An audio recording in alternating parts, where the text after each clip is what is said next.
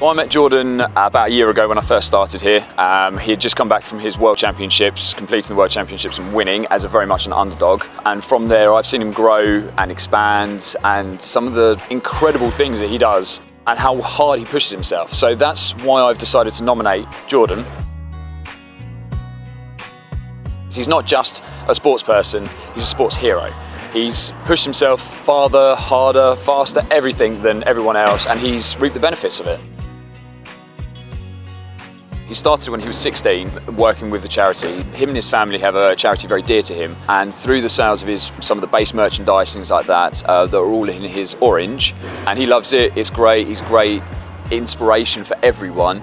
Not only that, but he's also going into schools and actually speaking in schools in front of classes. And at 17, that's quite a big thing. You've got 300 kids in front of you, and he's commanding all of them, and explaining that, yeah, if you want something, go and get it.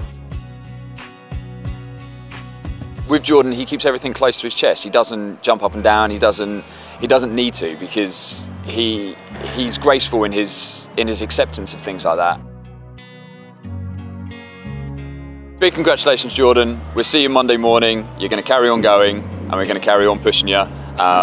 Congratulations, mate, and take care.